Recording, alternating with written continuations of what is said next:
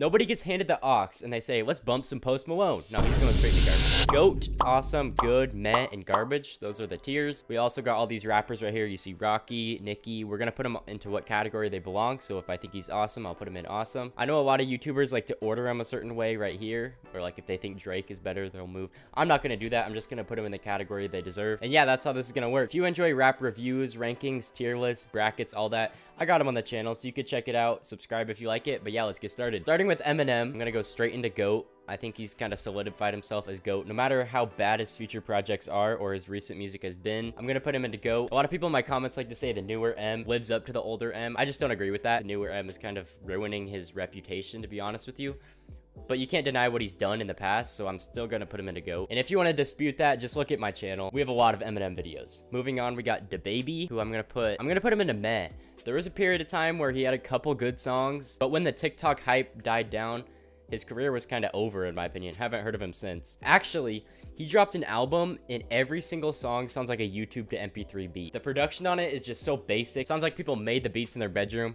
So yeah, I'm going to put him in meh. Snoop Dogg, once again, I'm going to put him in GOAT. He has the most iconic voice from the West Coast. And yeah, just like Eminem, he's kind of proved himself to be a GOAT. Now, Nicki, I'm going to kind of compare to Eminem right here. I know that might sound crazy, but early on, I think she was better. And then she kind of just changed recently. Not recently, but later on in her career. I'm gonna put her in good, but she still made a pretty big impact in the female rap space. A$AP Rocky is underrated. If there's a tier, you know what? I'm gonna make a new tier, underrated, and I'm gonna put Rocky right into it. Rocky, like, low-key has never missed. If you go through all of his projects, nothing's bad, so underrated. I'm actually gonna move the underrated all the way down to the bottom just to kind of hide it, but it's not worse than garbage. Next up, we got Drake.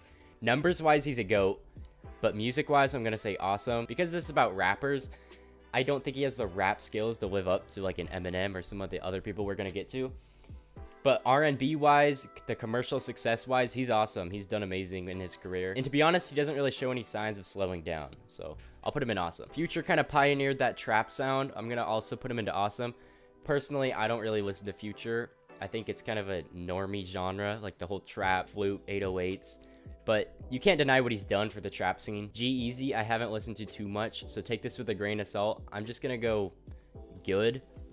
From what I've heard, he's kind of overrated, but I also haven't listened to too much of him, so I'll just put him in good. Let me know down below if I should check out G-Eazy. KanyeWest, we gotta go GOAT. One of the best producers of all time. His samples on his collaborations with Kid Cudi, like Kids See Ghosts, with Pusha T, you got Daytona, and all of his solo projects, honestly. Amazing productions, perfect samples. He's a GOAT. KendrickLamar as well. He's a GOAT. He has made some of the best concept records I've ever heard. With To Pimp a Butterfly, if you look at like how much a dollar costs, if you walk through like The Art of Peer Pressure off Good Kid, Mad City, Kendrick has really mastered like the storytelling, which is one of the most impressive parts of rap in my opinion. Kodak Black kind of fell off. I'm gonna put him into garbage. I think there's definitely worse we're gonna get to, but he has a couple hits that maybe you'll listen to. But if you listen to most of Kodak, it's not very good. I'm gonna put him in garbage. I think DaBaby, in a rap battle, DaBaby would beat him just because DaBaby can freestyle. Uzi is overrated. So we have the underrated section, but Uzi is definitely overrated. It seems like he kind of copies what people do. In the beginning, he had Love Is Rage and Love Is Rage 2, which were two pretty big mixtapes, if you want to call them. But now, like, after he sees Cardi's success, he switches to that rage sound. Ever since I got into rap, all I see is Uzi copying the trends, which I know you gotta evolve. At some point it gets old. I'm gonna put him in good. He's better than DaBaby and Kodak. Lil Yachty is actually underrated as well. Lil Yachty kind of started off as a meme. Some of his songs like Broccoli, people didn't really take him too seriously. But recently, if you listen to some of his freestyles and some of his newer music, I could bump Lil Yachty, and it's not as bad as it might have been a couple of years ago. I'll put him in underrated. Another thing about Lil Yachty, he's kind of like Uzi, where he rides trends, but he also is a lot more diverse. Like, you see him rapping lyrically, you see him on, you know, those rage songs. You see him on, like, every kind of production, like, even country. Megan Thee Stallion, I'm gonna say she's worse than Nicki just because she hasn't really made an impact. I'll put her same tier as DaBaby right into meh. Every single song by Megan sounds the same to me. Nav, I'm gonna say he's good. Not too much to say. I mean, he's not amazing. He's not terrible. He's honestly overhyped, but he's not bad. Offset's kind of like Future in that trap sound. He was there in the beginning. He made Without Warning, if I'm not mistaken. I think Future was on that. 21 Savage, Quavo.